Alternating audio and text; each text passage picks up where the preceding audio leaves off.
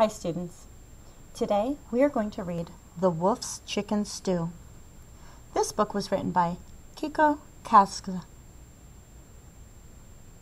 Looking at the front cover, I see a wolf wearing a chef hat and carrying a cookbook. I see a hen wearing a bonnet. That's a type of hat that ties under your chin. Do you think that this is a fiction book or a non-fiction book? How do you know? You're right. Wolves do not wear hats. Wolves do not use cookbooks. Hens do not wear bonnets. This is probably make-believe, fiction, a book that we would read just for fun. Let's read The Wolf's Chicken Stew.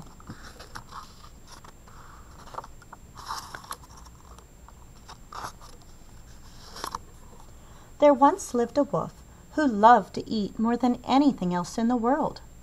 As soon as he finished one meal, he began to think of the next. One day, the wolf got a terrible craving for chicken stew.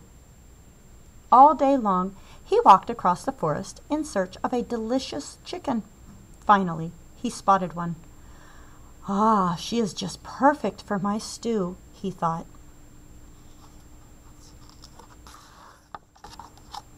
The wolf crept closer, but just as he was about to grab his prey, that's something he's hunting. He's hunting the chicken. He had another idea. If there were just some way to fatten this bird a little more, he thought, there would be all the more stew for me. So he wants to make the bird grow so that there's more chicken. So the wolf ran home to his kitchen and he began to cook.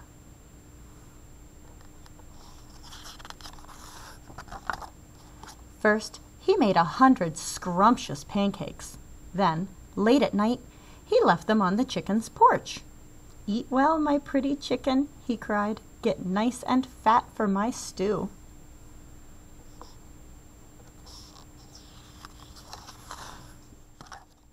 The next night, he brought 100 scrumptious donuts. "Eat well, my pretty chicken," he cried. "Get nice and fat for my stew." And on the next night, he brought a scrumptious cake weighing 100 pounds. "Eat well, my pretty chicken," he cried. "Get nice and fat for my stew." Are you noticing a pattern here? Every night the wolf is bringing something that is either 100 of them or weighs 100 pounds. And then he says something. What is he saying again and again? He says, "Eat well, my pretty chicken. Get nice and fat for my stew." At last, all was ready.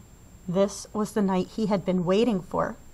He put a large stew pot on the fire and set out joyfully to find his dinner.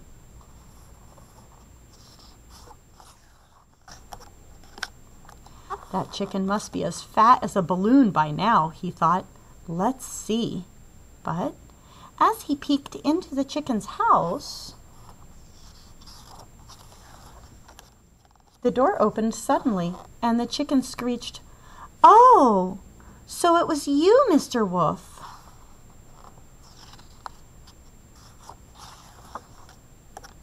"Children, children, look! The pancakes and the donuts and that scrumptious cake, they weren't from Santa Claus. All those presents were from Uncle Wolf."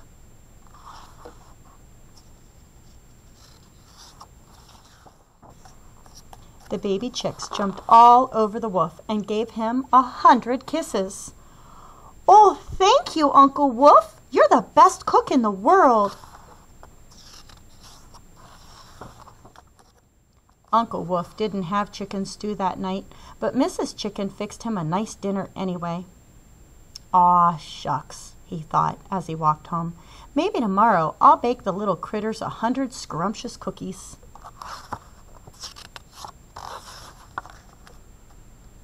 And it looks like he did.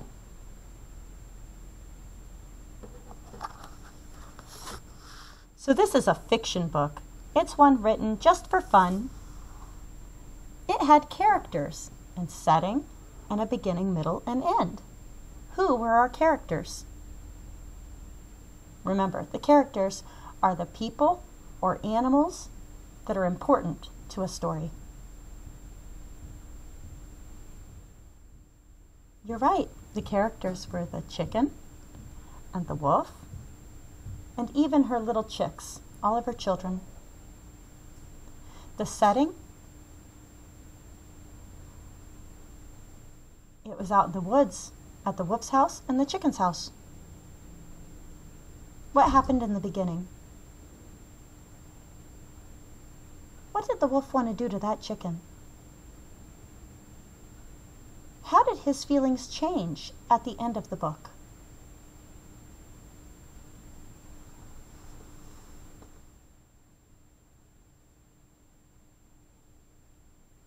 How many cookies did he bring them at the end? How many donuts did he bring them in the beginning? 100.